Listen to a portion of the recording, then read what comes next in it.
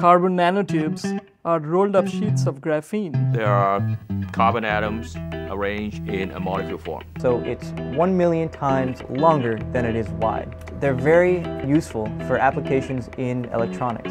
I work on demonstrating that we can experimentally build working, larger scale, useful circuits out of carbon nanotube transistors.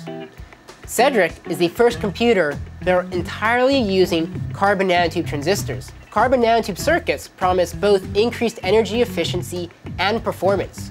CEDRIC is composed of tens of thousands of carbon nanotubes, showing that we can actually fabricate carbon nanotube circuits in a scalable and manufacturable manner. We can make tomorrow's electronic systems skyscrapers where we have multiple stories on top of each other. We want to use them to make things that are not possible with other materials.